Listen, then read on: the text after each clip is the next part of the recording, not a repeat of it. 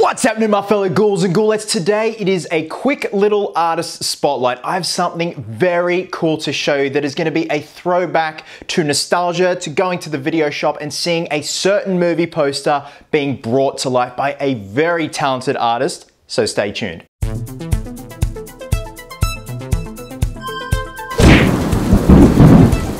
Alright, ghouls and ghoulettes, story time. Let's go back to the mid-1990s.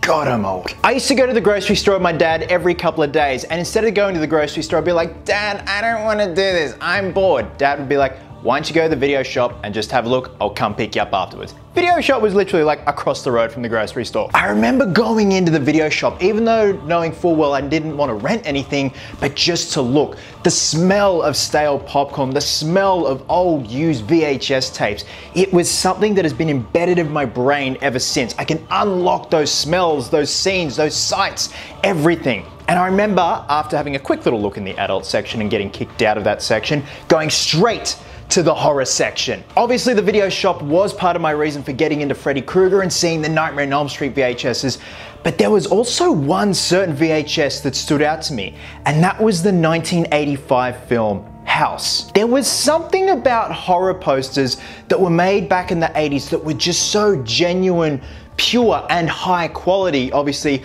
what I'm touching on today is House, but also your creep shows, your Fright Nights, your Elm Streets, your Friday the 13th, your Halloweens. Even though the films sometimes were absolutely crap, the posters were amazing. But anyway, getting back to the House VHS, I always remember looking at this VHS, picking it up and being like, what is going on here? Why is there a severed hand ringing a doorbell? I look on the back and I think, this film looks amazing. So years later, still a kid, ended up renting it. It was amazing. It's a pretty fun film. The effects are brilliant, and it's just one of those cheesy 1985 horror films that still stands the test of time in that respect. That it's cheesy, it's self-aware, but you gotta love the practical effects in it. Cut to 2 years ago, October 2020, on the Replica Prop Forum, a very talented artist by the name of Nathan Cunico posts a project that he has put his blood, sweat, and tears into. Nathan has gone ahead and replicated the House poster in 3D. From doing a life cast of his own hand to the woodwork,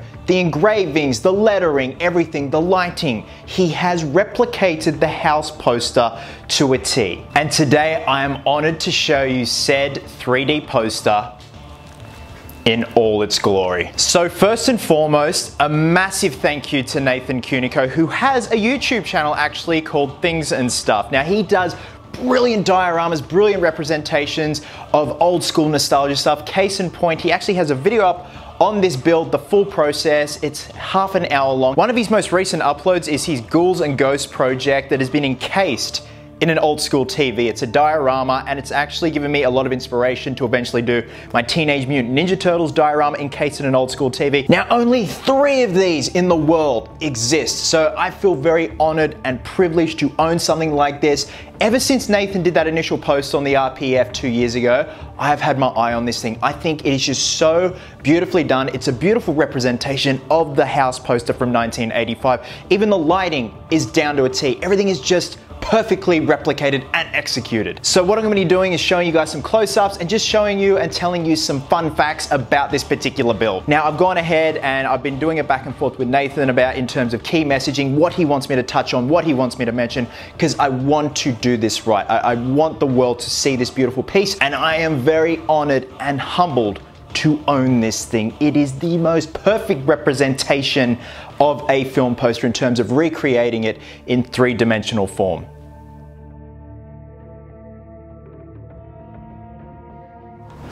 Alrighty, first things first, let's start off with this beautiful zombified hand ringing the doorbell. So I do have key points here and dot points to mention because I want to do this right, get all the messaging out there in terms of how Nathan constructed and built this beautiful piece. So like me, House was one of the first horror movies that Nathan saw as a kid because the poster attracted his attention too. So again, I totally get it. It's such a beautiful poster.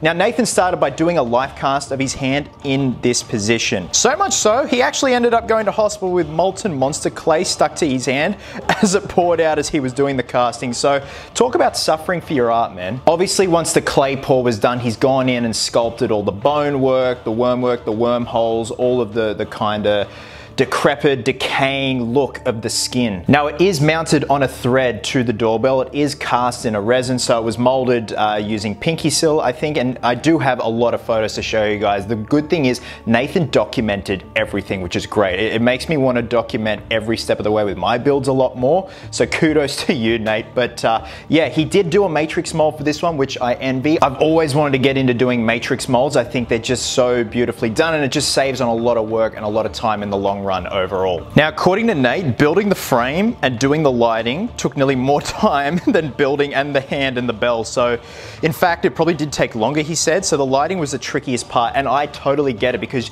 you kind of got to illuminate with the purple or the off purple / blue, and then the white downlight coming through, and they just complement each other beautifully when they marry up, especially on the hand. But just look at all this beautiful intricate work here just to replicate the house of the house poster. It's just so well done. Now here's a very cool little tidbit. You see this little plaque that says Morrison? That's actually on the house poster, and that's actually a throwback to Bill Morrison, who designed and painted the poster for House. So again, just replicating this beautiful detail in itself. Like, it's just incredible. It's amazing. Now the text itself was done on one of those vinyl cutters that you can buy, you know, do it all in your house and stuff like that. So he's designed the text and everything and replicated the text from the actual poster. I believe initially it was going to be on the front perspex, the cover that I did take off at the beginning of the video, just because there was a lot of glare and you weren't going to see the details properly. But from my understanding, yeah, it was going to be on the front acrylic and you just wouldn't see it properly with the lights, but having it at the back, it then illuminates it perfectly with both LED strips. So like I mentioned, only 3 of these exist in the world. One of them is owned by Bill Morrison, the guy that originally painted the poster back in 1985, someone who won a giveaway prize that Nathan made another one for, and of course myself. But again, Ghouls and Ghoulettes, this is kind of like a little artist spotlight because the world needs to see this. This is such intricate detail and fine artistic work in terms of replicating something that's 2D to 3D. And it's funny, people who aren't familiar with the film House or the VHS cover and stuff like that see this and they're instantly taken back by it. They're thinking, what the hell is this? And then you show them, you tell them the backstory, you show them the original poster, and the wow factor is just ridiculous. So I'm absolutely honored to own this. I can't thank Nathan enough. And again, please go check out his YouTube channel things and stuff. The guy's an absolute talent bag. And what I love is he creates such niche creations, things that are embedded in our childhood but locked away in the old school files, in the old school hard drive of our head. And when we see it, we think, holy shit, I remember that. So thanks very much for watching, guys. Again, go check out Nathan Cunico's YouTube channel, especially the build on this one. It's half an hour long. I myself just want to do a quick little artist spotlight on this thing and showcase it because it's absolutely brilliant, and I'm absolutely honored, like I said, to own this. 1 of 3 in the world. So again, go show Nate some love. With that being said, wherever you are in the world, please have yourselves an absolute cracker of a day. I hope you will. Hope you're happy. Be merry, be silly. And until next time, Ghouls and Ghoulettes, please always remember, cosplayers do it best.